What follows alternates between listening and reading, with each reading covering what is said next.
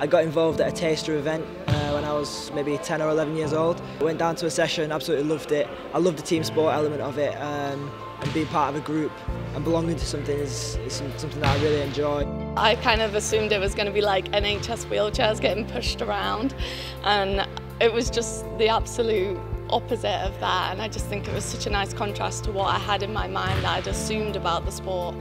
And you know, just the fact that it's so high paced, and I love the speed of the game. I just think it's a sport that isn't really talked about or shown much, and I think as soon as it's out there and people see it, everyone will just fall in love with it. Yeah, it's just amazing to watch and be a part of. I think Inspire Generation is such an amazing programme to grab people's attention.